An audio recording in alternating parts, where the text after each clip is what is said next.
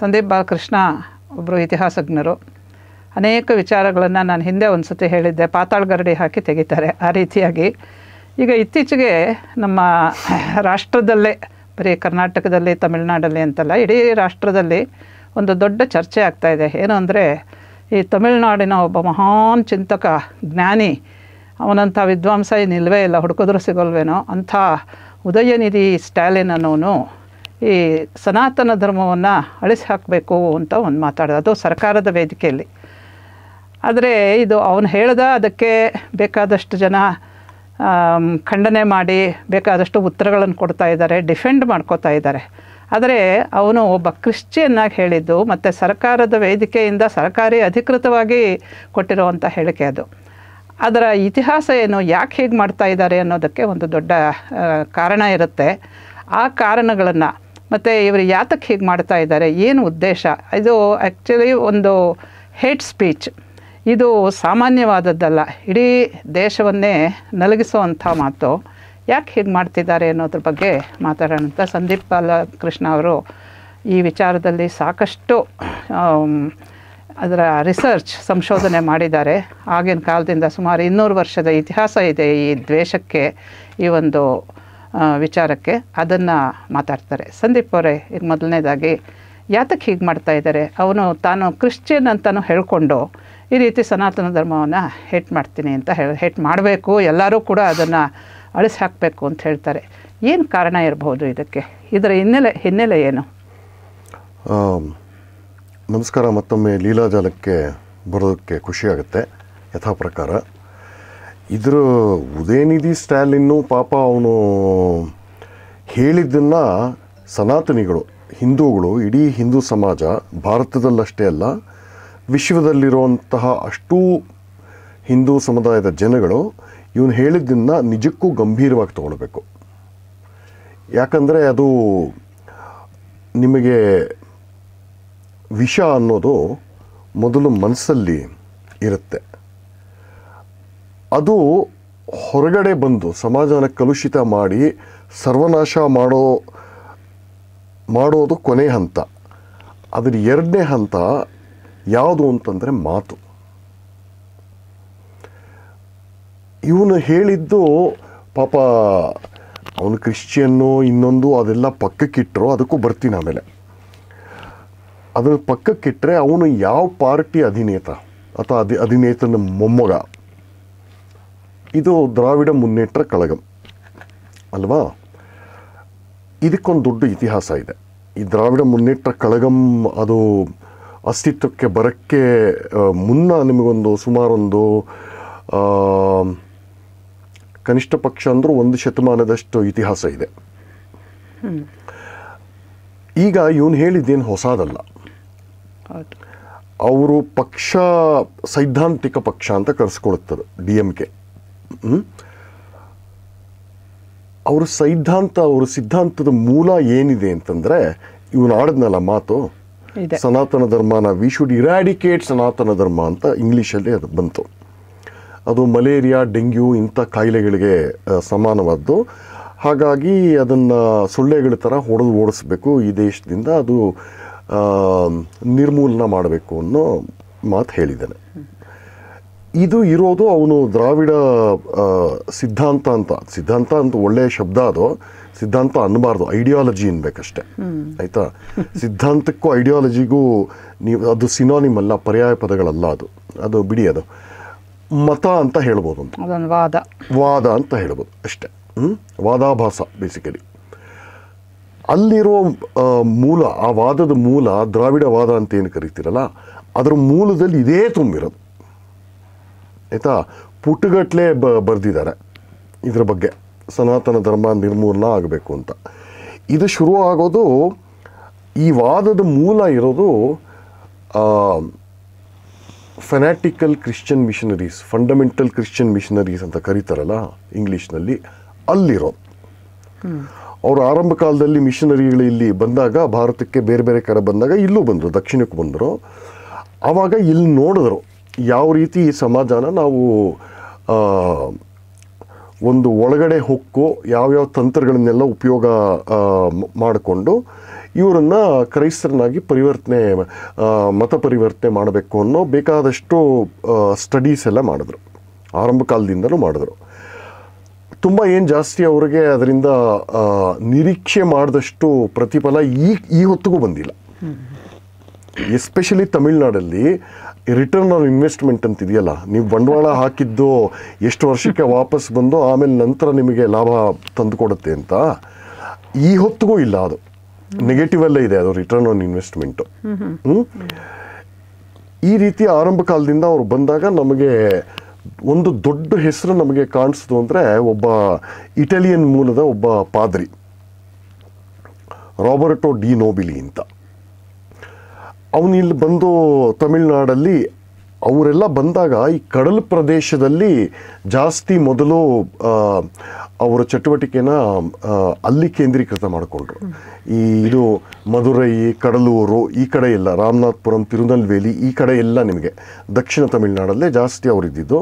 ಇವತ್ತಿಗೂ ಕೂಡ ನಿಮಗೆ ಸಿಕ್ಕಾಪಟ್ಟೆ ನಿಮಗೆ ತಮಿಳ್ನಾಡಲ್ಲಿ ಕ್ರೈಸ್ತರಾಗಿ ಮತಪರಿವರ್ತನೆಗೊಂಡಿರೋ ಸಂಖ್ಯೆ ನಿಮಗೆ ನಾಗಪಟ್ಟಣಮಿಂದ ಹಿಡಿದು ಕೊನೆಗಲ್ಲಿ ಕನ್ಯಾಕುಮಾರಿ ತನಕ ಬರುತ್ತೆ. ಕನ್ಯಾಕುಮಾರಿ ಕ್ರಿಶ್ಚಿಯನ್ ಮೆಜಾರಿಟಿ ಊರು, ಅದು 90% ಇದ್ದಾರೆ. ಸೊ ಈ ರಾಬರ್ಟ್ ಡಿ ನೋಬಿಲಿ ಅಲ್ಲಿ ಬಂದಾಗ ಸಮಾಜನ ಅವರು ಅಧ್ಯಯನ ಮಾಡಿದ್ರು. ಯಾವ ರೀತಿ ಇದೆ ಇದು, ಇಲ್ಲಿ ಏನು ಕತೆ ಇವ್ರದ್ದು, ಈ ಹಿಂದೂ ಧರ್ಮ ಅಂದರೆ ಏನು, ಅದರ ರೂಪ ಏನು, ಸ್ವರೂಪ ಏನು, ಮೂಲ ಏನು ಅಂತ ಇದೆಲ್ಲ ಮಾಡ್ತಾರೆ. ಇದಕ್ಕೆ ಮಾತ್ರ ಅವ್ರಿಗೆ ಸರಿಸಮ ಯಾರೂ ಇಲ್ಲ, ಆಯಿತಾ. ಪ್ರತಿ ಒಂದನ್ನು ಡಾಕ್ಯುಮೆಂಟ್ ಮಾಡ್ತಾರೆ. ಮರ, ಅದರ ಬೀಜ, ಇವ್ರು ಹಾಕ್ಕೊಳ್ಳೋ ಬಟ್ಟೆ, ಹಿಂದೂಗಳು ಹಾಕ್ಕೊಳ್ಳೋ ಬಟ್ಟೆ, ಬೇರೆ ಬೇರೆ ಹಿಂದೂ ಜಾತಿಗಳು, ಕುಲಗಳು, ವರ್ಣಗಳು ಯಾವ ರೀತಿ ಮಾತಾಡ್ತಾರೆ, ಭಾಷೆ, ಅವರ ಡೈಲೆಕ್ಟು, ಅಪಭ್ರಂಶಗಳು, ಪ್ರತಿ ಒಂದು ಕೂಲಂಕುಷವಾಗಿ ಬರೆದಿಡ್ತಾರೆ. ಇದಕ್ಕೆ ಸಾಟಿನೇ ಇಲ್ಲ. ಭಾರತದಲ್ಲಿ ಮಾತ್ರ ಅಲ್ಲ, ಪ್ರಪಂಚಕ್ಕೆ ಅವರಿಗೆ ಮಿಷನರಿ ಎಲ್ಲೆಲ್ಲಿ ಹೋದರೂ ಅಲ್ಲಿ ಎಲ್ಲ ಕಡೆನೂ ಇದೇ ಕೆಲಸ ಮಾಡಿದ್ದಾರೆ, ಡಾಕ್ಯುಮೆಂಟೇಷನ್ನು. ಹಾಗಾಗಿ ನಿಮಗೆ ನೋಡಿಬೇಕಾದ್ರೆ ಪ್ರತಿಯೊಂದು ಚರ್ಚ್ಗೆ ಒಂದು 5-6 ಅಂಗಸಂಸ್ಥೆಗಳು ಅಫಿಲಿಯೇಟ್ ಆಗಿರುತ್ತೆ. ಒಂದು ಹಾಸ್ಪಿಟಲ್, ಇನ್ನೊಂದು ಶಾಲೆ, ಕಾಲೇಜು ಅಥವಾ ಈಗ ಯೂನಿವರ್ಸಿಟಿ, ಮತ್ತು ಮತ್ತೊಂದು ಏನಂತಾರೆ ಈಗ ಸಾಮೂಹಿಕ ಸೋಷಿಯಲ್ ವೆಲ್ಫೇರ್ ಅಂತಾರಲ್ಲ, ಇಂಥದ್ದು ಅಂಗಸಂಸ್ಥೆಗಳೆಲ್ಲ ಅಫಿಲಿಯೇಟ್ ಆಗುತ್ತೆ. ಅದರ ಜೊತೆಗೆ ಲೈಬ್ರರಿ, ಆಯಿತಾ. ನಿಮ್ಗೆ ಯಾವುದೇ ಚರ್ಚ್ಗೂ ಇದೆಲ್ಲ ಇದ್ದೇ ಇರುತ್ತೆ. ಸೊ ಇದೆಲ್ಲ ಡಾಕ್ಯುಮೆಂಟ್ ಮಾಡಿ ಇವನು ನೋಬಿಲಿ ಬಂದು ಅಲ್ಲೆಲ್ಲ ಅಧ್ಯಯನ ಮಾಡಿದಾಗ ಅವನು ಗೊತ್ತಾಯಿತು, ಈ ಸಮಾಜದ ಸಾಂಸ್ಕೃತಿಕ, ಪಾರಂಪರಿಕ ಮತ್ತು ಆಧ್ಯಾತ್ಮಿಕ ಇದನ್ನು ಬುಡಗಳನ್ನು ಗಟ್ಟಿಯಾಗಿ ಕಾಪಾಡ್ತಾ ಇರೋರು ಬ್ರಾಹ್ಮಣರು ಅಂತ. ಸೊ ಹಾಗಾಗಿ ಈ ಬ್ರಾಹ್ಮಣರನ್ನ ಮೊದಲು ನಾವು ಬಲೆಗೆ ಹಾಕ್ಕೊಂಡು ಸಾಕಷ್ಟು ಮಂದಿ ಬ್ರಾಹ್ಮಣರು ಕ್ರೈಸ್ತರನ್ನಾಗಿ ಮತಾಂತರ ಮಾಡಿದ್ರೆ ನಮಗೆ ಮುಂದೆ ಮಾರ್ಗ ಸುಲಭ ಆಗುತ್ತೆ. ಯಾಕಂದರೆ ಬ್ರಾಹ್ಮಣರು ನಡೀತಾ ಇದ್ರೇ ಆ ಕಾಲದಲ್ಲಿ ಇಡೀ ಸಮಾಜ ಎದ್ದು ನಿಂತು ನಮಸ್ಕಾರ ಮಾಡ್ತಾಯಿತ್ತು. ಒಂದು ಆ ರೀತಿ ಯಾಕಂದರೆ ಇವರು ದೇವರು, ಧರ್ಮ ಇವೆಲ್ಲ ಬಲ್ಲೋರು ಅಂತ, ಜೊತೆಗೆ ಆಚಾರದಲ್ಲೂ ಇವೆಲ್ಲ ಇಟ್ಕೊಂಡಿದ್ರು. ಈ ಬೇರೆ ಬೇರೆ ಕಾರಣಗಳೇ ಗೊತ್ತಿರೋದು ಇವೆಲ್ಲ. ಇವ್ರನ್ನ ಬುಟ್ಟಿಗೆ ಹಾಕ್ಕೋಬೇಕು ಅಂತ ಇವನೇನು ಮಾಡ್ದ ಅಂತಂದರೆ, ಯಜ್ಞೋಪವೀತ ಹಾಕ್ಕೊಂಡು ಅದಕ್ಕೆ ಕ್ರಾಸ್ ತಗಲ್ಸ್ಕೊಂಡ. ನೋಬಿಲಿ. ಸೊ ರೋಮನ್ ಬ್ರಾಹ್ಮಿನ್ ಅಂತ ತನ್ನಂತಾನೆ ಒಂದು ರೀತಿ ಬಿಂಬಿಸ್ಕೊಳ್ಳೋಕೆ ಶುರು ಮಾಡ್ದ. ಬ್ರಾಹ್ಮಣರ ಹತ್ರ ಮಾತಾಡೋ ಎಲ್ಲಿ ಹೋದ್ರು. ಸೊ ನನಗೆ ಇದು ಯಜ್ಞೋಪವೀತ ಹಾಕ್ಕೊಂಡಿದ್ದೀನಿ, ಅದು ಕ್ರಾಸೇ ಇರ್ಬೋದು, ಆದರೆ ಯಜ್ಞೋಪವೀತ ಇದೆ, ಹಾಗಾಗಿ ನನ್ನ ಮಾತು ಕೇಳ್ತಾರೆ ಬೇರೆ ಬೇರೆ ಸಮಾಜದಲ್ಲಿರೋರು ಅಂತ ಟ್ರೈ ಮಾಡ್ದ. ರಾಹುಲ್ ಗಾಂಧೀಜಿ ಸಾಕಷ್ಟು ಟ್ರೈ ಮಾಡ್ದ. ಶರ್ಟ್ ಮೇಲೆ ಹಾಕ್ಕೊಳ್ತಾನೆ ಅವನು ಯಜ್ಞೋಪವೀತ. ಸೊ ಸಾಕಷ್ಟು ಈ ರೀತಿ ಪ್ರಯತ್ನ ಪಟ್ಟ, ಆದರೆ ಸಫಲ ಸಿಗಲಿಲ್ಲ, ಅವನಿಗೆ ಸಾಫಲ್ಯತೆ ಪಡೀಲಿಲ್ಲ ಆ ದೃಷ್ಟಿ, ಇದರ ನಿಟ್ಟಿನಲ್ಲಿ. ಹಾಗಾಗಿ ಬ್ರಾಹ್ಮಣರು ಶ್ರೇಷ್ಠ, ಹಾಗೆ ಹೀಗೆ, ನಾನು ಅವ್ರ ದಾರಿಲೇ ನಡೀತಾ ಇದ್ದೀನಿ ಅಂತ ಈ ಥರ ಎಲ್ಲ ಬ್ರಾಹ್ಮಣರನ್ನ ಹೊಗಳಿ ಅಟ್ಟಕ್ಕೇರಿಸ್ತವನು. ದಿಢೀರಂತ ಒಂದು 10 ವರ್ಷದೊಳಗೆ ಇವರೆಲ್ಲ ಕೆಟ್ಟವರು, ಇವರಿಂದನೇ ನಿಮ್ಮ ಸಮಾಜದಲ್ಲಿ ಎಲ್ಲ ಅನಿಷ್ಟಕ್ಕೂ ಇವರೇ ಕಾರಣ ಅಂತ ಈ ಥರ ತಿರುಗಿಸ್ಬಿಟ್ಟ ಬೋರ್ಡು. ಆದರೆ ಅವನಿಗೆ ಅಂದ್ಕೊಂಡಿದ್ದಷ್ಟು ಅವನು ಸಾಧನೆ ಮಾಡೋಕ್ಕಾಗಲಿಲ್ಲ. ಅವನು ನಂತರ ಒಂದು ಸುಮಾರು 70-80 ವರ್ಷ ಅಥವಾ 100 ವರ್ಷ ಆದಮೇಲೆ ಬಂದವನು ಜಿಯು ಪೋಪ್ ಅಂತ. ಜಿಯು ಪೋಪು ಮತ್ತು ಅಲ್ಲಲ್ಲ, ಅವನಿಗಿನ ಮುಂಚೆ, ಪೋಪ್ಗಿನ ಮುಂಚೆ ಬಂದವನು ಒಬ್ಬ ಬೆಸ್ಚಿ ಅಂತ. ಅವನು ಕೂಡ ಇಟಲಿಯಿಂದನೇ ಬಂದಿದ್ದು. ಅವನೇನು ಮಾಡ್ದ ಅಂತಂದರೆ ಈ ನೋಬಿಲಿ ಅಂದರೆ ನಿಮಗೆ ಇನ್ಸ್ಟಿಟ್ಯೂಷನಲ್ ಮೆಮೊರಿ ಅಂತ ಇರುತ್ತಲ್ಲ, ಹಿಂದಿನವರು ಪಾದ್ರಿಗಳು ಬೇರೆ ಬೇರೆಯವರು ಬಿಷಪ್ರು ಇವರೆಲ್ಲ ಮಾಡಿಟ್ಟಿದ್ದ ಕೆಲಸನ ನಿಮಗೊಂದು ಮೆಮೊರಿ ಇರುತ್ತೆ. ಅದಕ್ಕೆ ಅವರು ಬರವಣಿಗೆ ಮೇಲೆ ಇದನ್ನು ಡಾಕ್ಯುಮೆಂಟೇಷನ್ ಮೇಲೆ ಅಷ್ಟೊಂದು ಒತ್ತು ಕೊಡೋದು, ರೆಫರೆನ್ಸ್ಗಳಿರುತ್ತೆ. ಸೊ ಇಷ್ಟಿಷ್ಟು ವರ್ಷ ನಾವು ಇಲ್ಲಿ ಬಂದಿದ್ದೀವಿ, ಭಾರತಕ್ಕೆ ಮೊದಲು ಇಲ್ಲಿ ಬಂದಿದ್ದಾರೆ, ಇವರೆಲ್ಲ ಬಂದರು, ಈ ರಾಜ್ಯದಲ್ಲಿ ಈ ಪ್ರಾಂತಗಳಲ್ಲೆಲ್ಲ ಈ ಕೆಲಸ ಮಾಡೋದ್ರು ಅನ್ನೋದು ಪ್ರತಿಯೊಂದು ಬರೆದಿರ್ತಾರೆ. ಮುಂದೆ ಬರೋರಿಗೆ ಇದು ಮಾರ್ಗಸೂಚಿ ಆಗುತ್ತೆ. ಸೊ ಅವರು ಮಾಡಿಬಿಟ್ಟು ಹೋಗಿದ್ದ ಕೆಲಸ ಇವ್ರು ಮುಂದೆ ಬೆಳೆಸ್ತಾರೆ. ಇದು ಒಂದು ಮಾಡೆಲ್ ಮುಂದುವರ್ಸ್ಕೊಂಡು ಹೋಗ್ತಾರೆ. ಸ್ಥೂಲವಾಗಿ ಹೇಳಬೇಕು ಅಂದರೆ ಇವನು ಬೆಸ್ಚಿ ಅದನ್ನೆಲ್ಲ ಅಧ್ಯಯನ ಮಾಡಿಬಿಟ್ಟು ಈ ತಮಿಳ್ ಹಿಂದೂ ಸಮಾಜನ ಯಾವ ರೀತಿ ಕನ್ವರ್ಟ್ ಮಾಡಬೇಕು ಅಂತಂದರೆ ಅವರು ಭಾಷೆಯನ್ನು ಅಧ್ಯಯನ ಮಾಡಬೇಕು ಅಂತ. ಸೊ ಮೊದಲು ತಮಿಳ್ ಭಾಷೆನ, ಮೂಲನ, ಅದರ ವ್ಯಾಕರಣ ಇವೆಲ್ಲ ಆರಂಭ ಮಾಡಿದ್ದು ಬೆಸ್ಚಿ ಅನ್ನೋನು. ಆಯಿತಾ. ಅವನಾದ್ಮೇಲೆ ಬಂದಿದ್ದು ಜೀವ್ ಪೋಪ್ ಅಂತ. ಅವನು ತಿರುಕ್ಕುರಲ್ಲು ಬೇರೆ ಬೇರೆ ತಮಿಳಿನ ಉದ್ಗ್ರಂಥಗಳನ್ನೆಲ್ಲ ಅನುವಾದ ಮಾಡಿ ಬಿಟ್ಟು ಹೋಗ್ತಾನೆ. ಇವರೆಲ್ಲ ಆದಮೇಲೆ ಕೊನೆಗೆ ಬಿಷಪ್ ರಾಬರ್ಟ್ ಕ್ಯಾಲ್ಡ್ವೆಲ್ ಅಂತ ಅವನು ಬರ್ತಾನೆ. 19ನೇ ಶತಮಾನದ ಮಧ್ಯಭಾಗದಲ್ಲಿ ಅವನು ಬರ್ತಾನೆ. 1834 ಈ ಕಾಲದಲ್ಲಿ ಇಲ್ಲಿಗೆ ಬರ್ತಾನೆ. ಬಂದಾಗ ಅವನು ಮತ್ತೆ ಇವ್ರು ಹಿಂದೆ ಬಿಟ್ಟಿರೋ ಪೂರ್ವ ಸೂರಿಗಳು ಬಿಟ್ಟು ಹೋಗಿರೋಂಥ ಕೆಲಸ ಇವನ್ನೆಲ್ಲ ನೋಡಿದಾಗ ಆರಂಭ ಕಾಲದಲ್ಲಿ ಅವನೇನು ಮಾಡ್ತಾನೆ ಅಂದರೆ ಎಲ್ಲ ಥರ ಮಿಷನರಿಗಳ ಥರನೇ ಇವನು field work, gross roots work ಅಂತಾರಲ್ಲ ಅದನ್ನು, ಅಂದರೆ ಮನೆಗೆ ಹೋಗಿ ಬೇರೆ ಬೇರೆ ಕಡೆ ಹೋಗಿ ನೀವು ಬನ್ನಿ, ಕ್ರೈಸ್ತ ನಿಮ್ಮನ್ನು ಕಾಪಾಡುತ್ತಾನೆ, ಸುವಾರ್ತೆ, ಇಂಥದ್ದೆಲ್ಲ ಕೆಲಸಗಳು ಮಾಡೋದಕ್ಕೆ ಶುರು ಮಾಡ್ದ. ಆವಾಗ ಅವನು ತಮಿಳ್ ಸಮಾಜನಲ್ಲಿ ನೋಡಿದಾಗ, ತಿರುನಲ್ವೇಲಿ ಈ ಕಡೆ ಈ ಬೆಲ್ಟಲ್ಲೆಲ್ಲ ನೋಡಿದಾಗ ಇದು ಜಾತಿಯಾಗಿ, ಕುಲಗಳಾಗಿ, ವರ್ಣಗಳಾಗಿ ವಿಂಗಡಣೆ ಆಗಿದೆ. ಒಂದು ಜಾತಿನ ನಾನು ಅದನ್ನು ಕೇಂದ್ರ ಮಾಡಿಟ್ಕೊಂಡು ಆ ಜಾತಿಯಲ್ಲಿರೋಷ್ಟು ಸಾಕಷ್ಟು ಜನನ ಈ ಕಡೆ ಮತಪರಿವರ್ತನೆ ಮಾಡಬೇಕು ಅಂತ ಒಂದು ಪ್ಲ್ಯಾನ್ ಹಾಕ್ಕೊಂಡ. ಆಗ ಅವನು ಐಡೆಂಟಿಫೈ ಮಾಡಿದ್ದು ಒಂದು ಜಾತಿ ಹೆಸರು ಶಾನಾರ್ ಅಂತ. ಇವತ್ತು ನಾವು ಅವರನ್ನು ನಾಡಾರ್ ಅಂತ ಕರಿತೀವಿ. ಅವರು ಮೂಲತಃ ಶಾನಾರ್, ಕಾಮರಾಜ ನಾಡಾರ್, ಅದೇ ಕಮ್ಯುನಿಟಿ. ಸೊ ಶಾನಾರು ಅವರ ಮೂಲ ಕುಲವೃತ್ತಿ ಏನು ಅಂತಂದರೆ ಇಲ್ಲಿ ಈಡಿಗೆ ಮಾಡ್ತಾರಲ್ಲ ಆ ಕೆಲಸ, ಕಳ್ಳು ಸಾರ ಇವೆಲ್ಲ ಇಳಿಸೋದು, ಇದು ಅವರ ವೃತ್ತಿ.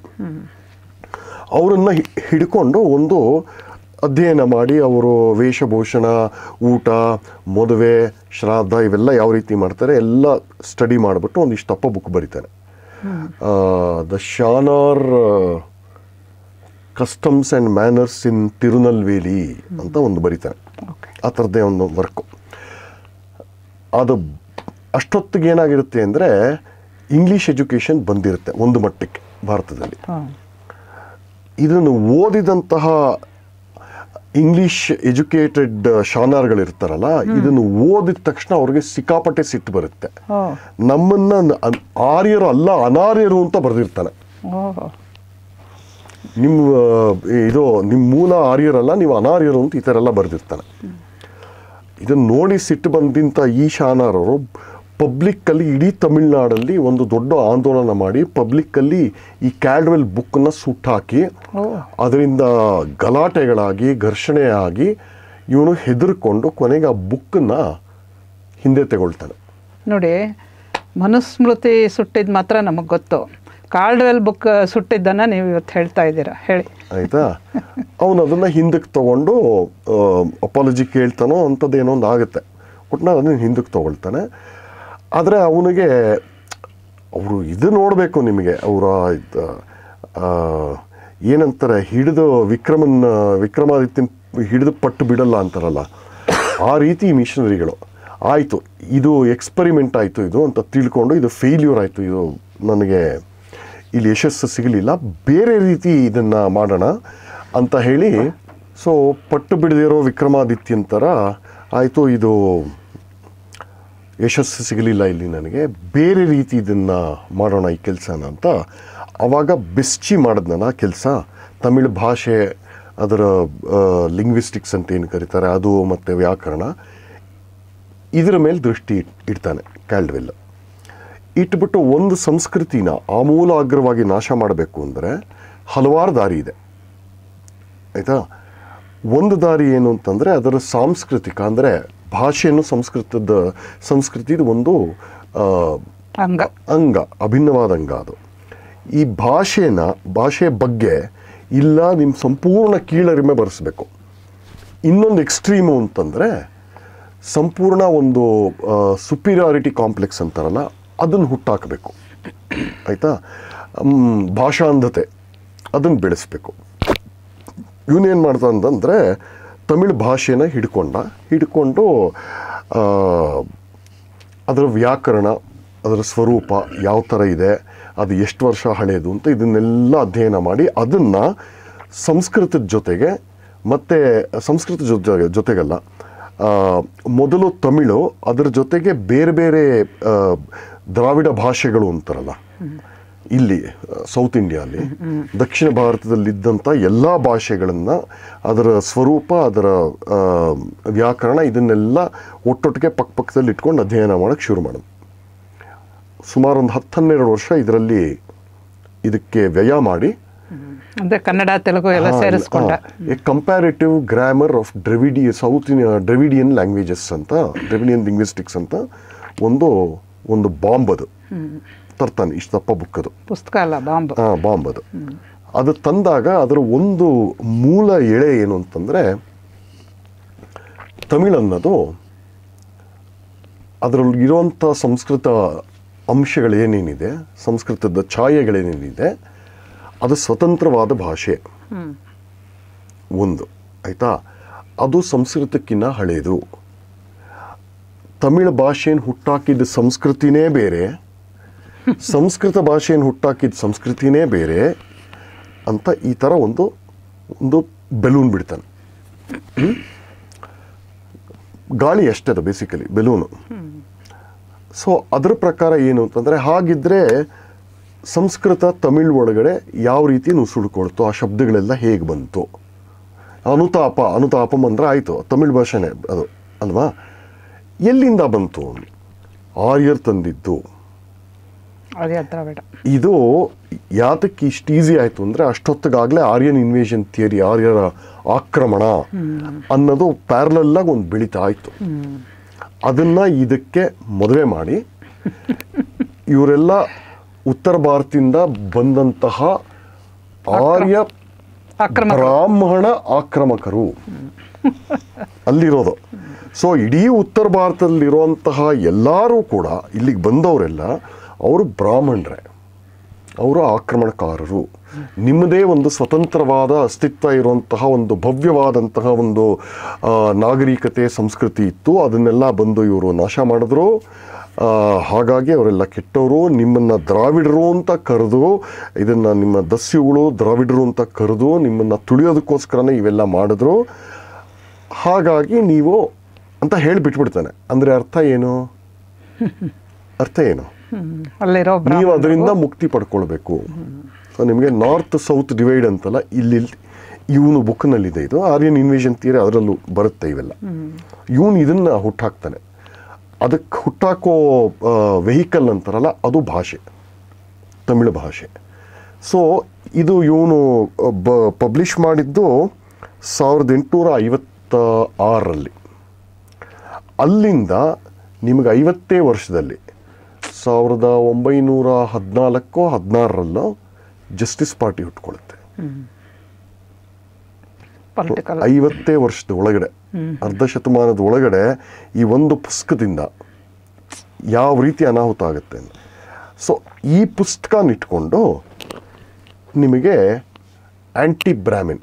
ಹಾಗಾಗಿ ಸೊ ನಿಮಗೆ ತಮಿಳಿನಲ್ಲಿ ಇನ್ನೊಂದು ಕ್ವಶನ್ ಬರುತ್ತಲ್ಲ, ಸರಿ ಅವರೆಲ್ಲ ಬಂದು ನಮ್ಮನ್ನೆಲ್ಲ ತುಳಿದ್ರು, ಅವೆಲ್ಲ ಒಪ್ಪೋಣ. ಆದರೆ ಇಲ್ಲಿ ತಮಿಳ್ನಾಡಲ್ಲಿ ತಮಿಳ್ ಮಾತಾಡೋ ಬ್ರಾಹ್ಮಣರಿದ್ದಾರಲ್ಲ, ಅವ್ರನ್ನೇನು ಮಾಡೋದು? ಅವ್ರು ಎಲ್ಲಿಂದ ಬಂದರು? ಅವರು ಆರ್ಯರೇ, ಆ ಸಂತತಿ ಇಲ್ಲಿ ಬಂದು ಬಿಟ್ಟು ಹೋಗಿದೆ. ಇವರು ಅದೇ ಸಾಂಸ್ಕ್ರಿಟ್ ಹೆಜಿಮನಿ ಅಲ್ವಾ, ಸಾಂಸ್ಕ್ರಿಟಿಂದ ಆಗುವಂಥ ತಮಿಳ್ ಮೇಡ್ ಆಗುವಂತಹ ಉಪಟಳ, ಅದನ್ನೆಲ್ಲ ಇನ್ನೂ ಭದ್ರವಾಗಿ ಕಾಪಾಡಿಕೊಂಡು ನಿಮ್ಮನ್ನು ತುಳಿತಾ ಇನ್ನೂ ಇರೋರೇ ಬ್ರಾಹ್ಮಣರು. ಆದರೆ ಅವ್ರು ತಮಿಳ್ ಮಾತಾಡ್ತಾರಷ್ಟೇ. ಅವ್ರು ಮಾತಾಡೋ ತಮಿಳಲ್ಲ. ಸೊ ಅವರು ತಮಿಳ್ ಹೇಳೋ ತಮಿಳು ಸಂಸ್ಕೃತ ಭೂಯಿಷ್ಠವಾದದ್ದು. ಅದು it is A weapon of continuing your ಕಾಲೋನೈಸೇಷನ್ ಅಲ್ವಾ.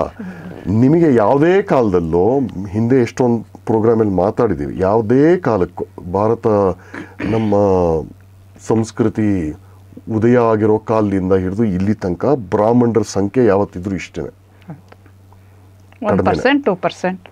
ಅದಕ್ಕಿಂತ ಹೆಚ್ಚು ಹೋಗೇ ಇಲ್ಲ ಯಾವುದೇ ಕಾಲಕ್ಕೂ ಅಲ್ವಾ. ಹಾಗಾಗಿ ಅದು ಒಂದು ವಲ್ನರಬಲ್ ಗುಂಪು ಅಲ್ವಾ. ಅವ್ರ ಕೆಲಸ ಏನು ಅಲ್ಲಿ ತನಕ ಅಂತಂದರೆ ಉಪಾಧ್ಯಾಯರಾಗಿರ್ತಾ ಇದ್ರು, ಪುರೋಹಿತರಾಗಿರ್ತಿದ್ರು, ಈ ಥರ. ಆದರೆ ಇವನು ಕಾಲ್ಡ್ವೆಲ್ ಬರೋ ಕಾಲಕ್ಕೆ ಈ ಅಷ್ಟೊತ್ತಿಗಾಗಲೇ ಇವರೆಲ್ಲ ಸಂಸ್ಕೃತ ಸ್ಕೂಲು ಕಾಲೇಜೆಲ್ಲ ನಾಶ ಮಾಡಿ ಆಗಿತ್ತಲ್ಲ ಇವರೆಲ್ಲ. ಈ ಮೆಕಾಲೆ ಇವರೆಲ್ಲ ಪ್ರಾಜೆಕ್ಟ್ ನಡೀತಿತ್ತಲ್ಲ. ಸೊ ಹಾಗಾಗಿ ಇವ್ರಿಗೆ ಮುಂದಿನ ಬ್ರಾಹ್ಮಣ ಸಮುದಾಯಕ್ಕೆ ಬೇರೆ ಬೇರೆ ಕಡೆ ಹೋದರು. ಅಂದರೆ ಗೌರ್ಮೆಂಟ್ ಉದ್ಯೋಗ, ಪ್ರೈವೇಟ್ ಇನ್ನೊಂದಕ್ಕೆ, ಈ ಥರ. ಸೊ ಅಲ್ಲಿ ಎತ್ತು ಕಟ್ತಾರೆ ನೋಡಿ. ಈಗಲೂ ಕೂಡ ಅವ್ರನ್ನೆಲ್ಲ ದೇವಸ್ಥಾನದಿಂದ ಅವ್ರ ವೇದ ಪಾಠಶಾಲೆನೆಲ್ಲ ಇದೆಲ್ಲ ಮುಚ್ಚಿಸಾಕಿದ್ದೀವಿ. ಆದರೂ ಕೂಡ ಇನ್ನೂ ಕೂಡ ಎಲ್ಲೆಲ್ಲಿದ್ದಾರೆ ಆಯಕಟ್ಟಿನ ಜಾಗದಲ್ಲೆಲ್ಲ ಇರೋರೆಲ್ಲ ಇವರೇ. ಎಲ್ಲ ಕಾನೂನು ಇವತ್ತಿಗೂ ಬರೆದಿರೋರೇ ಇವರೇ. ಇವ್ರ ಮೇಲೆ ನೀವು ತಿರುಗಿ ಬೀಳಬೇಕು ಅಂತ. ಇದ್ರ ಮೂಲ ಭಾಷೆ, ಅದರ ಮೂಲ ಕ್ರಿಶ್ಚಿಯಾನಿಟಿ, ಕನ್ವರ್ಷನ್ ಆಯಿತಾ. ಈ ಥರ ಮಾಡಿ ಅವನು ಕ್ಯಾಲ್ಡ್ವೆಲ್ ಬಿಟ್ಟು ಹೋದಾದ. ಸೊ ಜಸ್ಟಿಸ್ ಪಾರ್ಟಿ ಶುರುವಾಗುತ್ತಲ್ಲ, ಅದರ ಮಧ್ಯದಲ್ಲಿ ತಮಿಳ್ ಭಾಷಾಭಿಮಾನಿಗಳು ಕುಟ್ಕೊಳ್ತಾರೆ. ಅಂದರೆ ನೀವು ಹೇಳ್ತಾ ಇರೋದು ಈ ತಮಿಳು ಸಂಸ್ಕೃತ ಕಲ್ತಂತಹ ತಮಿಳ ಬ್ರಾಹ್ಮಣರಿನ ಈ ಆಕ್ರಮಣದಿಂದ ತಪ್ಪಿಸ್ಕೊಳ್ಬೇಕಾದ್ರೆ ನೀವು ಕ್ರಿಶ್ಚಿಯನ್ಸ್ ಆಗಬೇಕು ಅಂತ ಅವನ ಉಪದೇಶ ಅಲ್ವಾ. ಒಂದು ರೀತಿ ಹಾಗೆ ಬರಲ್ಲ. ಕಂಪ್ಯಾರಿಟಿವ್ ಲಿಂಗ್ವಿಸ್ಟಿಕ್ಸ್ ಓದಿದ್ರೆ ಆ ಥರ ಬರಲ್ಲ. ಅದರದು ಹಾಗೆ ಆಗಿದ್ದು ಪರಿಣಾಮದಲ್ಲಿ ಹಾಗೆ ಆಗಿದ್ದು. ಅದಕ್ಕೂ ಬರ್ತೀನಿ, ಹೇಳ್ತೀನಿ ಅದನ್ನ. ಸೊ ಈ ರೀತಿ ಮಾಡಿದಾಗ ಒಂದು ಹಾರ್ಮೋನಿಯಸ್ ಆಗಿ, ರಿಲೇಟಿವ್ ಆಗಿ ಹಾರ್ಮೋನಿಯಸ್ ಆಗಿ ಇದ್ದಿದ್ದು. ಈಗ ಇದೇ ಆ ನಾಡಾರು ಶಾನಾರ್ ಬಗ್ಗೆ ಇದೇ ಕಾಲ್ಡ್ವೆಲ್ ಬರಿತಾನೆ. ಇನ್ನೊಂದು ಕಡೆ ಅವನ ಆತ್ಮಕಥೆ, ರೆಮಿನಿಸೆನ್ಸಸ್ ಅಂತ ಒಂದು ಆತ್ಮಕಥೆ ಇದೆ. ಅದರಲ್ಲಿ ಬರಿತಾನೆ, ಇವರು ತಮ್ಮನ್ನ ತಾವು ಲೋಯರ್ ಕ್ಯಾಸ್ಟು ಇನ್ನೊಂದು ಅನ್ನೋ ಅಂಥ ಏನು ಫೀಲಿಂಗ್ ಇಲ್ಲ ಅವ್ರಿಗೆ. ನೀವು ಆರ್ಯರು ಅಲ್ಲ ಅಂದಿದ್ದಕ್ಕೆ ಸಿಟ್ಟು ಬಂದಿದ್ದು ಅವ್ರಿಗೆ. ಇದು ಅವನು ಪಾಠ ಕಲ್ತಿದ್ದು. ಹಾಗಾಗಿ ನೀವು ಆರ್ಯ ಅನ್ನೋ ಪದನ ಒಂದು ಗೌರವ ಸೂಚಕವಾದಂತಹ ಪದ ಅಲ್ಲದೆ ಒಂದು ಜನಾಂಗ, ಒಂದು ಗುಂಪು ಅಂತ ನೀವು ಅದಕ್ಕೆ ಒಪ್ಪಾಯಿಟ್ಟು, ಆ ಗುಂಪೇ ಎಲ್ಲದಕ್ಕೂ, ಎಲ್ಲ ಭಾರತದ ಎಲ್ಲ ಅನರ್ಥಗಳಿಗೂ ಕಾರಣ ಅಂತ ನೀವು ಒಂದು ಸಿದ್ಧಾಂತ ಹೊರಡಿಸಿದ್ರೆ ಮಾರ್ಗ ಸುಲಭ ಆಗುತ್ತೆ, ಮುಂದೆ ಹೋಗುವಂಥ ಮಾರ್ಗ ಸುಲಭ ಆಗುತ್ತೆ ಅನ್ನೋದು ಕಂಡುಕೊಂಡ. ಅಂದರೆ ಇಲ್ಲದೆ ಇರೋ ರೇಸಿಸ್ಟ್ ಫೀಲಿಂಗ್ಸ್ ಅನ್ನ ತಂದ ಅಲ್ವಾ. ನಮ್ಮಲ್ಲಿ ಯಾವ ಕಾಲದಲ್ಲಿ ಎಷ್ಟು ಕಾರ್ಪಸ್ ಇದೆ, ಲಿಟ್ರರಿ ಕಾರ್ಪಸ್ ನಮ್ಮಲ್ಲಿ. ವೇದಾಂತದಿಂದ ಹಿಡಿದು ಧರ್ಮಶಾಸ್ತ್ರದಿಂದ ಹಿಡಿದು ರಾಮಾಯಣ ಭಾರತ ಯಾವುದರಲ್ಲೇ ತಗೊಂಡ್ರು ಆರ್ಯರು ಅನ್ನೋದು ಒಂದು ರೇಸ್, ಜನಾಂಗ ಅನ್ನೋ ಅರ್ಥದಲ್ಲಿ ಎಲ್ಲೂ ಬಂದಿಲ್ಲ, ಅಥವಾ ಹೊರಗಿಂದ ಬಂದರು ಅಂತಾನು ಎಲ್ಲೂ ಬಂದಿಲ್ಲ. ಗುಣವಾಚಕವಾಗಿದೆ, ಗುಣವಾಚಕ. ಸೊ ಇದನ್ನು ಮಾಡ್ದ ಇವರೊಬ್ಬರು, ಜನಾಂಗೀಯವಾದ ಅಂತ ಕರೀತಾರಲ್ಲ, ಅದನ್ನು ಹುಟ್ಟಾಕ್ದ ಇವನು. ಸೊ ಏನಾಯಿತು ಅಂದರೆ ತಮಿಳು ಭಾಷೆ ಇನ್ನೊಂದು ಮತ್ತೊಂದು ಎಲ್ಲ ಅದರ ಏನಂತಾರೆ ಸಾರ್ವಭೌಮತೆ ಬಗ್ಗೆ ಇವನು ಪ್ರಚಾರ ಮಾಡಿದಾಗ ನ್ಯಾಚುರಲಿ ಎಷ್ಟೊಂದು ಜನ ಅಲ್ಲಿ ತಮಿಳ್ನಾಡಿನಲ್ಲಿರೋರಿಗೆ, ಹೌದು ನಮ್ಮ ಭಾಷೆಯಲ್ಲಿ ಇಷ್ಟೆಲ್ಲ ಇದೆಯಾ, ನಾವು ಇದನ್ನು ಮತ್ತೆ ಸ್ಟಡಿ ಮಾಡಬೇಕು ಅಂತ ಎಷ್ಟೊಂದು ಸಂಗಮಗಳು ಬಂತು ಗೊತ್ತಾ. ಅಂದರೆ ಅಸೋಸಿಯೇಷನ್ಸ್, ಬೇರೆ ಬೇರೆ ಸಂಸ್ಥೆಗಳು. ಆ ಒಂದು 50 ವರ್ಷದಲ್ಲಿ 100 ಬಂದ್ಬಿಡ್ತು ಚಂಗಮ್ಮಗಳು. ಚಂಕಂ ಹೀಗೆ ಬಂದಾಗ ಅದರದ್ದು ಒಂದು ದೊಡ್ಡ ಮುಂಚೂಣಿಯಲ್ಲಿದ್ದಂತಹ ಈ ಕಾಲ್ಡ್ವೆಲ್ ಥಿಯರಿನ ಮುಂದೆ ಸಂಸ್ಕೃತ ಪದ ಅಲ್ವಾ ಚಂಗಮ್ಮ. ಸೊ ಕರುಣಾನಿಧಿ, ಉದಯನಿಧಿ. ಸೊ ಅದು ಯಾಕೆ ಬಿಡೋಕ್ಕಾಗಲಿಲ್ಲ ಅಂತ ನಂಗೆ ಅರ್ಥ ಆಗ್ತಾ ಇಲ್ಲಪ್ಪ. ಹಾಗೆ ನಿಧಿ ಇದೆಯಲ್ಲ, ಅದಕ್ಕೆ ಅದು ಸಂಸ್ಕೃತ ಅಲ್ವಾ. ನಿಧಿ, ಪಣಂ, ಸರಿ, ಹಾಗಾಗಿ ಈ ಥರ ಎಷ್ಟೊಂದು ಸಂಸ್ಥೆಗಳು ಹುಟ್ಟಾಕೊಂಡ್ರು. ಮುಂಚೂಣಿಯಲ್ಲಿ ಈ ತಮಿಳ್ ಕೆಲಸ, ತಮಿಳ್ ಭಾಷೆ, ಇನ್ನೊಂದು ಆ ಕೆಲಸ, ಸಾಹಿತ್ಯ, ಈ ಕೆಲಸನ ಒಂದು ದೊಡ್ಡ ಪ್ರಮಾಣದಲ್ಲಿ ಮಾಡಿದ್ದು ಶೈವ ಸಿದ್ಧಾಂತರು. ಇವತ್ತು ಶೈವಾಧೀನಮಗಳೆಲ್ಲ ಇದೆ, ಅವರು ಮುಂದೆ ನಿಂತು ತುಂಬ ಒಳ್ಳೊಳ್ಳೆ ಕೆಲಸ ಮಾಡಿದ್ದಾರೆ. ಅಂದರೆ ಒಳ್ಳೊಳ್ಳೆ ಕೆಲಸ ಅಂದರೆ ಇವರು ಥಿಯರಿಗೆ ಹೇಗೆ ತಿರುಚಬೇಕೋ ಅದೆಲ್ಲ ಮಾಡಿದ್ದಾರೆ. ಆದರೆ ಅವರು ಅದರಿಂದ ರಿಸರ್ಚಿಂದ ಮಾಡಿದ್ದು ಎಷ್ಟೊಂದು ಒಳ್ಳೊಳ್ಳೆ ಪ್ರೈಮರಿ ಸೋರ್ಸಸ್ಸು ಅದು ನಮಗೆ ಸಿಗುತ್ತೆ. ಅದು ತುಂಬ ಬೆಲೆ ಬಾಳುವಂಥ ವರ್ಕ್ ಎಲ್ಲ ಮಾಡಿದ್ದಾರೆ ಅಲ್ಲಿ, ಅದನ್ನು ಇಲ್ಲ ಅನ್ನಬಾರ್ದು. ಆದರೆ ಅವ್ರು ಯಾಕೆ ಮಾಡಿದ್ರು ಅನ್ನೋದು. ಸೊ ಈ ಶೈವ ಸಿದ್ಧಾಂತರು ಒಂದು ಸಿದ್ಧಾಂತ, ಇಲ್ಲದೇ ಇರೋ ಸಿದ್ಧಾಂತ. ಶೈವ ಸಿದ್ಧಾಂತನೇ ಬೇರೆ, ಅದು ವೇದ ಮೂಲದ್ದಲ್ಲ ಅಂತ. ದ್ರಾವಿಡ ಮೂಲದ್ದು. ಸಡನ್ ಹೇಗೋ ಸ್ವಯಂಭೂ ಹುಟ್ಟುಬಿಟ್ಟೇನೋ ಮಾಡಿದ್ದಾನೆ ಅಂತ ಈ ಥರ ಎಲ್ಲ ಬಂತು. ಇದು ಕೊನೆಗೆ ಎಲ್ಲಿ ತನಕ ಬಂದು ನಿಂತ್ಕೊಳ್ತು ಅಂತಂದರೆ, ಈ ಜಸ್ಟಿಸ್ ಪಾರ್ಟಿ ಒಂದು ಮೀಟಿಂಗ್ ಆಗುತ್ತೆ. ಆ ಜಸ್ಟಿಸ್ ಪಾರ್ಟಿಲಿ ಆರಂಭ ಕಾಲದಲ್ಲಿ ಇದ್ದಂಥವರೆಲ್ಲ ಈ ಶೈವ ಸಿದ್ಧಾಂತ ಅಧೀನಮ್ಗಳು ಮತ್ತು ಅವರು ಕೃಪಾ ಪೋಷಣೆ ಮಾಡಿದಂತಹ ಎಷ್ಟೊಂದು ಜನ ವಿದ್ವಾಂಸರೆಲ್ಲ ಆಯಿತಾ, ಅವರೆಲ್ಲ ಮೆಂಬರ್ಸ್ ಆಗಿರ್ತಾರೆ. ಒಂದು ಮೀಟಿಂಗಲ್ಲಿ ಈ ಜಸ್ಟಿಸ್ ಪಾರ್ಟಿ ಅದಕ್ಕೆ ಒಂದು ರಾಜಕೀಯವಾದ ಒಂದು ಆಯಾಮ ಕೊಡುತ್ತೆ.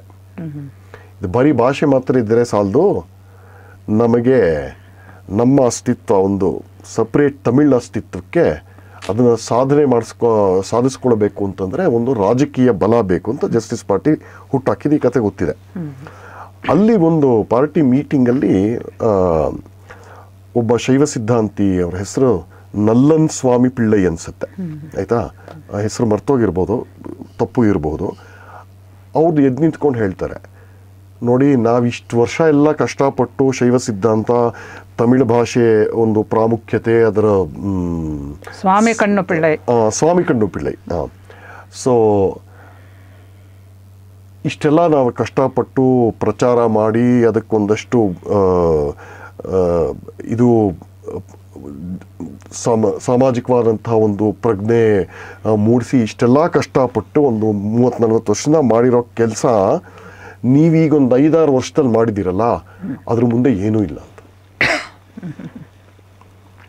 ಅಂದರೆ ಇವರು ಅವ್ರ ಸಿದ್ಧಾಂತಗಳನ್ನೆಲ್ಲ ತಮ್ಮ ರಾಜಕೀಯ ಇದನ್ನು ಬೇಳೆಕಾಳು ಬೇಯಿಸ್ಕೊಳ್ಳೋದು ಅಂತಾರಲ್ಲ, ಅದನ್ನು ಮಾಡೋಕ್ಕೆ ಬೀದಿ ಜಗಳಕ್ಕೆ ನಿಲ್ತಾರೆ.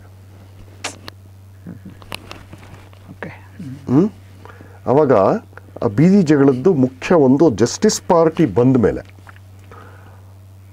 ಬ್ರಾಹ್ಮಣ ವಿರೋಧಿ ಅಲೆ ಅಂತಾರಲ್ಲ, ಬ್ರಾಹ್ಮಣ ವಿರೋಧಿ ಚಳುವಳಿ ಅಂತ ಮಾರ್ಪಾಟಾಗುತ್ತಲ್ಲ, ಅಲ್ಲಿ ನಿಮಗೆ ಸಿಗುತ್ತೆ ಇದರ ಉಗಮ. ಸೊ ಬ್ರಾಹ್ಮಣ ವಿರೋಧಿ ಅಂತಲೇ ನಿಮಗೆ ನಿಮ್ಮ ಚಳುವಳಿ ಮೂಲ ಪದದಲ್ಲೇ ವಿರೋಧಿ ಅಂತಿದೆಯಲ್ಲ ಅಲ್ವಾ. ಸೊ ಬ್ರಾಹ್ಮಣ ವಿರೋಧಿ ಅಲೆ, ಬ್ರಾಹ್ಮಣ ವಿರೋಧಿ ಚಳುವಳಿ, ನೀವು ನೋಡಿ ಚಳುವಳಿ ಅಂತ ನೀವು ಯಾವುದೇ ಆರ್ಗನೈಸೇಷನ್ ಸಂಸ್ಥೆ ಹೆಸರಲ್ಲಿ ಚಳುವಳಿ ಅಂತ ಇದ್ದರೆ ಇನ್ವೇರಿಯಬಲಿ ಅದರ ಅವಿಭಾಜ್ಯ ಅಂಗ ಅಂತಂದರೆ ಬೀದಿ ಜಗಳ. ಮತ್ತು ಸ್ವಾತಂತ್ರ್ಯ ಬಂದಾಗ ದೇಶಕ್ಕೆ ಪೆರಿಯಾರು it is a black day ಅಂತ, ಕಮ್ಯುನಿಸ್ಟ್ ಅವರು ಇದೇ ಹೇಳ್ತಾರೆ. India's freedom is a betrayal of our revolution ಅಂತ. ಅವನಿಗೆ ಬೇಕಿರಲಿಲ್ಲ ರಾಮಸ್ವಾಮಿ ನಾಯ್ಕರಿಗೆ ಭಾರತ ಸ್ವಾತಂತ್ರ್ಯ ಆಗೋದು ಬೇಕಿರಲಿಲ್ಲ. ದ್ರವಿಡ ಸ್ಥಾನ ಮಾಡಿಕೊಟ್ಟೆ ಹೋಗ್ಬೇಕು.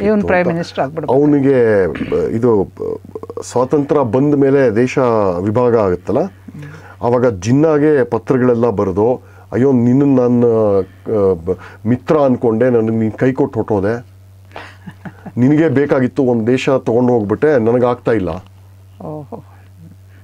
ಇವೆಲ್ಲ ಇದೆ, ಜನಗಳು ಓದಲ್ಲ ಅಷ್ಟೆ. ಅದು ಹೇಳ್ತಾನೆ. ಅಂಬೇಡ್ಕರ್ಗೆ ಒಂದು ಸಲ ಮಂಡಲೆ ಇದೆಯಲ್ಲ ಬರ್ಮಾನಲ್ಲಿ, ಮಯನ್ಮಾರಲ್ಲಿ, ಅಲ್ಲಿ ಒಂದು ಸಲ ಭೇಟಿ ಆಗ್ತಾನೆ ಪೆರಿಯಾರು.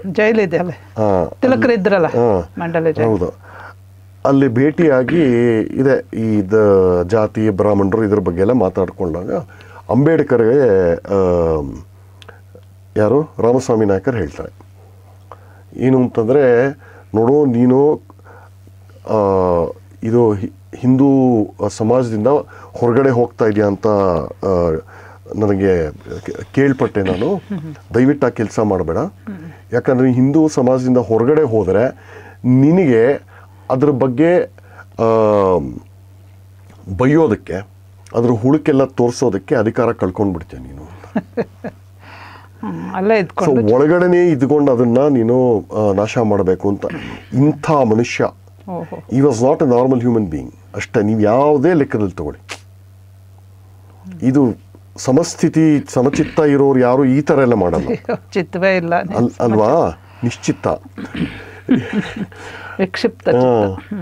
ಈ ಥರ ಇರೋಂಥ ಇವನನ್ನ ನಮ್ಮ ದ್ರಾವಿಡ ಇದಕ್ಕೆ ತಂದೈ ಪೆರಿಯಾರ್ ಅಂತ ಈ ಸನ ಕೊಟ್ಟಿದೆ. ಅಷ್ಟು ಮಾತ್ರ ಅಲ್ಲ, ಯಾವ ಮಟ್ಟಕ್ಕೆ ಆ ಮನುಷ್ಯನ ಬ್ರಾಹ್ಮಣ ದ್ವೇಷ ಅಂದರೆ 52ರಲ್ಲಿ ಒಂದು ಗಣೇಶ ಚತುರ್ಥಿಗೆ ಒಂದು ಸಾರ್ವಜನಿಕವಾಗಿ ಒಂದು ಕರೆ ಕೊಡ್ತಾನೆ ರಾಮಸ್ವಾಮಿ ನಾಯಕರು. ಇದು ಕೇವಲ ಒಂದು ಮೂರ್ತಿ, ಇದಕ್ಕೆ ಯಾವ ಶಕ್ತಿನೂ ಇಲ್ಲ. ಹಾಗಾಗಿ ನನ್ನ ತಮಿಳ ಸೋದರ ಸೋದರಿ ಮಣಿಯರೇ, ಇಡೀ ತಮಿಳುನಾಡು ಪೂರ್ತಿ ಸಾರ್ವಜನಿಕವಾಗಿ ಪಿಳ್ಳಯ್ಯಾರ್ ಅಂದರೆ ಗಣೇಶ, ಪಿಳ್ಳಯ್ಯಾರ್ ಮೂರ್ತಿಗಳನ್ನು ಸಾರ್ವಜನಿಕವಾಗಿ ಒಡೆದು ಹಾಕಿ ಅದನ್ನು ತುಳಿರಿ ಅಂತ. ಸುಮಾರು ಒಂದು 700 ಕಡೆ ಆಗುತ್ತೆ ಇದು, ಬೇರೆ ಬೇರೆ ಊರಲ್ಲಿ ತಮಿಳ್ನಾಡಲ್ಲಿ. ಎಷ್ಟು ಸಾಂಕೇತಿಕವಾಗಿದೆ ಸಂದೀಪ್. ನೋಡಿ, ಅಲ್ಲಿ ಗಣಪತಿ ಉತ್ಸವನ ಇಟ್ಕೊಂಡು ರಾಷ್ಟ್ರದ ಆಂದೋಲನ ಮಾಡಿ ಐಕ್ಯವಂತರಕ್ಕೆ ನೋಡಿದ್ರೆ ಇವನು ಒಡಿಸ ಹಾಕ್ತಾನೆ ಅಲ್ಲ. ಅದೊಂದಲ್ಲ, ಇನ್ನೂ ಒಂದು, ಇದು 71, 69 ಅರೌಂಡ್ ಎಷ್ಟು ತೀವ್ರತೆಯಿಂದ ಬ್ರಾಹ್ಮಣರನ್ನು ದ್ವೇಷಿಸ್ತಾ ಇದ್ದ ಇದು ಈ ಮನುಷ್ಯ ಅಂತಂದರೆ, ಇನ್ನೂ ಒಂದು ಆಂದೋಲನ ಕರೆ ಕೊಡ್ತಾನೆ ಸಾರ್ವಜನಿಕರಿಗೆ. ನೋಡಿ, ನಾನು ಎಲ್ಲಿ ಹೋದರೂ ಕೂಡ ನನ್ನ ಕಣ್ಣಿಗೆ ಬ್ರಾಹ್ಮಿನ್ ಹೋಟೆಲ್ ಅಂತ ಕಾಣುತ್ತೆ ನೋಡಿ. ಇಲ್ಲೂ ಕೂಡ ಹೋಟ್ಲಲ್ಲೂ ಬ್ರಾಹ್ಮಿನ್ ಅಂತಲೇ ಇಟ್ಕೊಂಡು ನಮ್ಮನ್ನು ಕಣ್ಣು ಕುಕ್ಕೋ ಹಾಗೆ ನಮ್ಮನ್ನು ಇನ್ನೂ ಈ ಬ್ರಾಹ್ಮಣರು ದಬ್ಬಾಳಿಕೆ ಮಾಡ್ತಾ ಇದ್ದಾರೆ. ಹಾಗಾಗಿ ಬ್ರಾಹ್ಮಿನ್ ಹೋಟೆಲ್ ಅಂತ ತಮಿಳ್ನಾಡಲ್ಲಿ ಯಾವ ಬೋರ್ಡು ಕಾಣಿಸ್ಬಾರ್ದು, ಏನು ತಮಿಳ್ ಮಕ್ಕಳೇ ಅಂತ ಈ ಥರ ಕರೆ ಕೊಡ್ತಾನೆ. ಇವತ್ತಿಗೂ ನಿಮಗೆ ಕಾಣಲ್ಲ ಬೋರ್ಡು. ಬ್ರಾಹ್ಮಣರೇ ನಡೆಸ್ತಾ ಇದ್ರು ಕೂಡ ಅವ್ರು ಬ್ರಾಹ್ಮಿನ್ ಹೋಟೆಲ್ ಅಂತ ಹಾಕಲ್ಲ. ಈ ಮಟ್ಟಕ್ಕೆ ಇದ್ದಿದ್ದು. ಮತ್ತೆ ಒಂದು ಕಡೆ ಮನುಸ್ಮೃತಿ, ರಾಮಾಯಣ, ಮಹಾಭಾರತ ಮತ್ತು ಭಾರತದ ಸಂವಿಧಾನದ ಪ್ರತಿಗಳನ್ನು ಪಬ್ಲಿಕ್ಕಾಗಿ ಸುಡ್ತಾರೆ. ಸಂವಿಧಾನ ಅದನ್ನು ಹೇಳಲ್ಲ ಇವರೆಲ್ಲ. ಅಯ್ಯೋ, ಸಂವಿಧಾನದ ಒಂದು ಅದು ಯಾವುದೋ ಒಂದಷ್ಟು ಸೆಕ್ಷನ್ನು ಅದೆಲ್ಲ ಬ್ರಾಹ್ಮಣರೇ ಬರೆದಿದ್ದಂತೆ, ಅದು ಬ್ರಾಹ್ಮಣರಿಗೋಸ್ಕರ ಅನುಕೂಲ ಅಂತ ಆಗಲಿ ಅಂತ ಬರೆದಿದ್ದು ಅಂತ. ಅದು ಮರ್ತೋಗಿದೆ ಯಾವುದು ಅಂತ. ನರಸಿಂಹರಾವ್ ಇದ್ರಲ್ಲ, ಹಾಗಾಗಿ ಅದನ್ನ ನೀವು ಸುಡಬೇಕು ಅಂತ ಸುಟ್ಟಾಗ ಅರೆಸ್ಟ್ ಆಗ್ತಾರೆ. ಸಂವಿಧಾನ ಸುಟ್ಟಾಗ ಅರೆಸ್ಟ್ ಆಗ್ತಾರೆ. ಅರೆಸ್ಟ್ ಆದಾಗ ಜಡ್ಜಿಗಳು ಬ್ರಾಹ್ಮಣರು, ಆಯ್ತಾ? ಅವ್ರಿಗೆ ನೀವು ಬ್ರಾಹ್ಮಣರೇ, ನೀವು ಅಯ್ಯರ್ಗಳು ನೀವಿಬ್ಬರು, ನನಗೆ ಎಲ್ಲಿ ನ್ಯಾಯ ಸಿಗುತ್ತೆ ಅಂತ ಜಡ್ಜಿಗಳನ್ನೇ ಬೈತಾನೆ.